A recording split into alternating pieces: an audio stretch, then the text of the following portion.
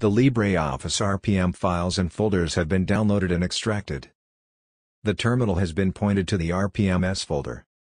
Now the install command can be entered. This will install the entire Office suite. First type sudo.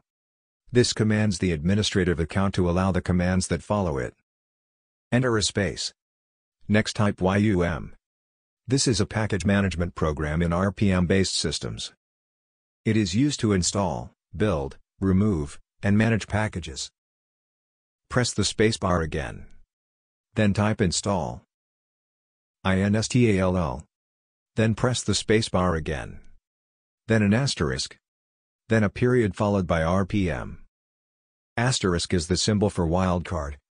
Asterisk and period RPM tells yum to install all the RPM files in the RPMs folder. Press return or enter on your keyboard.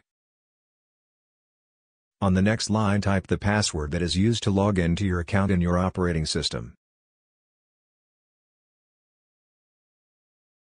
Press return or enter on your keyboard. This will start the installation process.